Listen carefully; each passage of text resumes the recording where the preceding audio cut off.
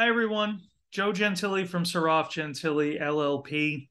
I've been getting a lot of questions lately from people that are interested in learning more about mandamus cases and how they could work in the asylum context.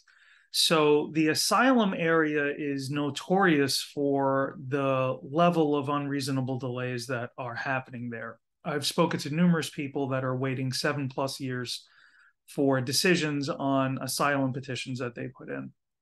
And so mandamus cases can and do work in the asylum context.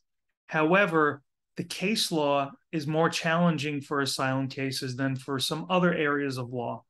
And the reason for that is because asylum is more discretionary than a lot of other areas of immigration. So the case law is a little more mixed. So let's call it the bad news with mandamus cases in the asylum context is that there's some bad case law out there that says that basically these cases can't be successful. There's some good case law too, but the cases are more challenging to win, and it will depend on where you file it, where you file it, whether you have good odds or bad odds to win. So that's the bad news.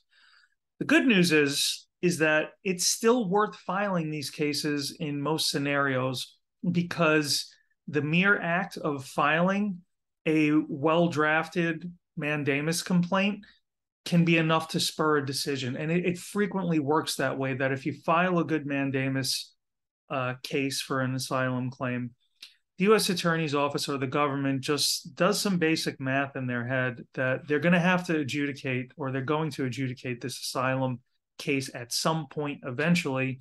So it'll take them less time to adjudicate the case than it will take attorney time to, even if they're ultimately going to win, to take attorney time to defend the case. So it's just easier to adjudicate than it is to fight it in court. So a lot of times they just adjudicate. So these are still worth filing. Any questions, please feel free to reach out. Thanks for watching. And if you found this helpful, I hope you subscribe.